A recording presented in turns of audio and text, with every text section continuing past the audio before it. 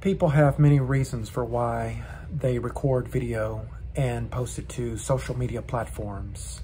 Some want to become content creators, they want to monetize, and they want to make a huge impact on the world.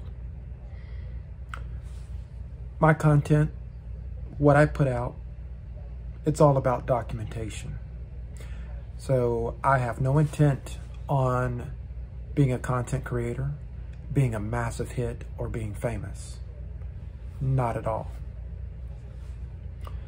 There are times in our lives where we have done things, certain activities, or we've had certain ways of expressing ourselves or what we express, and we try to remember what that was like, what that was, that we did, that we said way back when.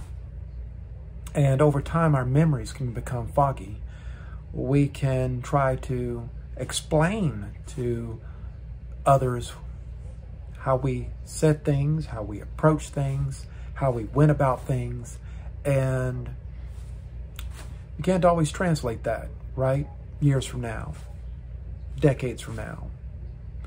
And so for me, the currently 9 blogs that I have and these social media platforms as it stands today, and as it has stood since I've been doing social media since 2011, is about documentation. I want to create the memories of what I've done, the journey I've taken, what I've said, and so on and so forth.